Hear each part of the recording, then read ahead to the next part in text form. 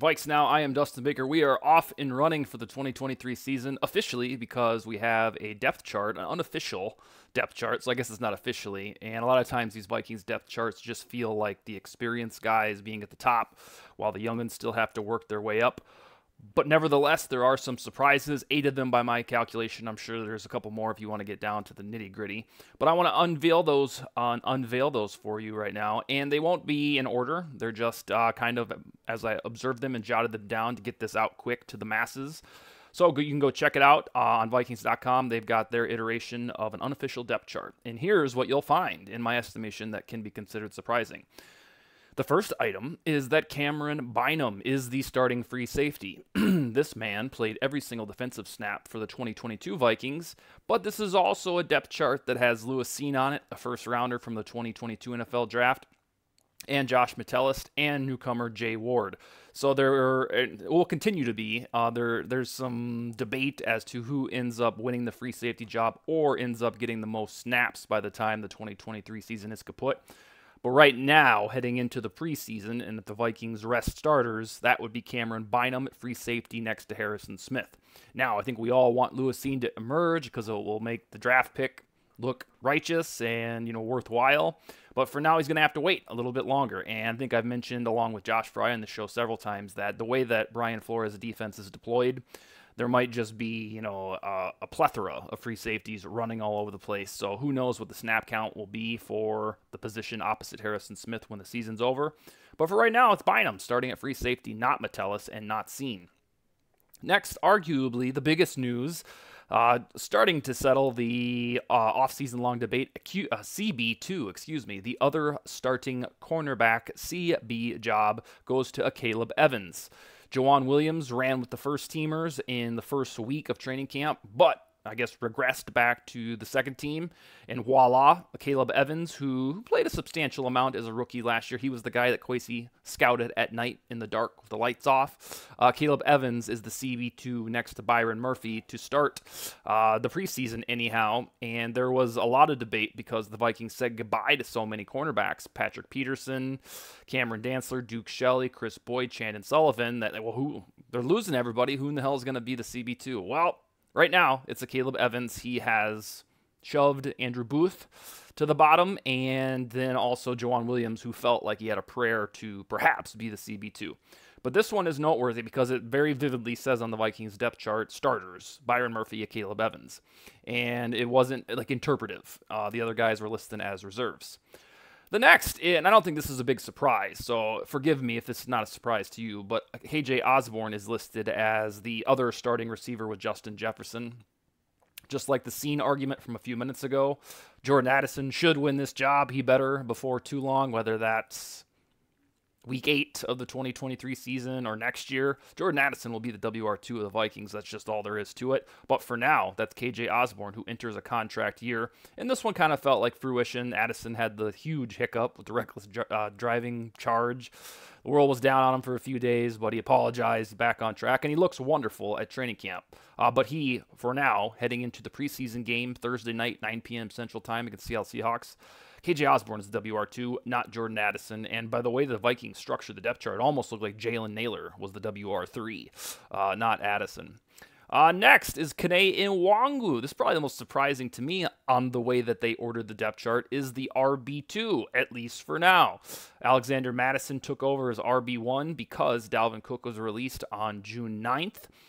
And it's not going to be Ty Chandler right away or Dwayne McBride or that new XFL dude Abram Smith. It's Kene Nwangwu, the speedy one, the guy who kicks. All he does is kick returns for touchdowns. Kene Nwangwu will start RB2, which means in Seattle on Thursday night, you should, I think, see him take the first handoff from the Vikings offense, probably from Nick Mullins would be my guess, is the super speedy Kene Nwangwu is the RB2, excuse me.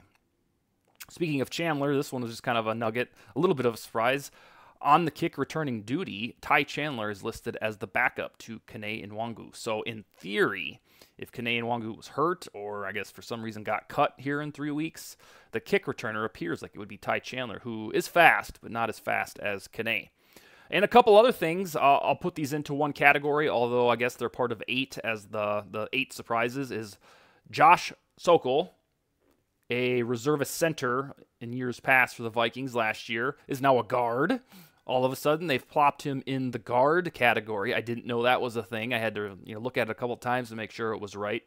But the Vikings have pretty skimpy and skinny guard depth. So for now, it looks like Josh Sokol, who is usually a center, is going to play guard. And take everything I just said and flip that over to Blake Brandel. Now, this dude has been a tackle for sure on the depth chart for a relatively long time for the Vikings.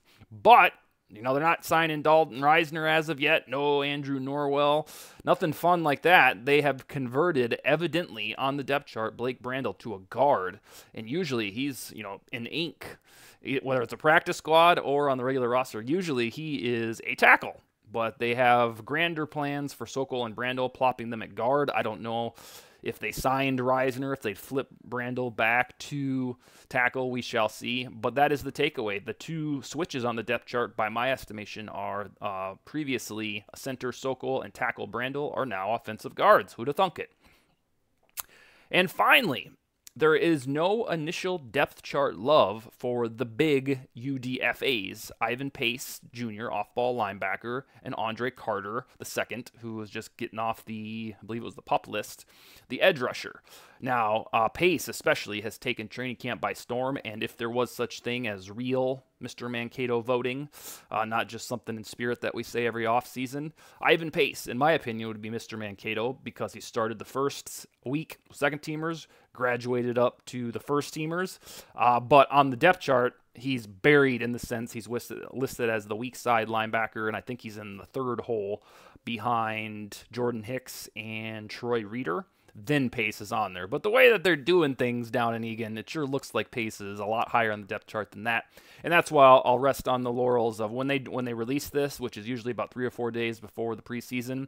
It does seem like it's just a lifetime achievement depth chart, and then things will heat up throughout the preseason.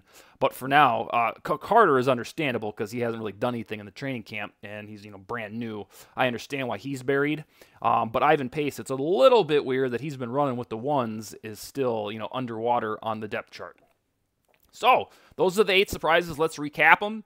Cameron Bynum for now is the starting free safety. Caleb Evans is the other starting cornerback.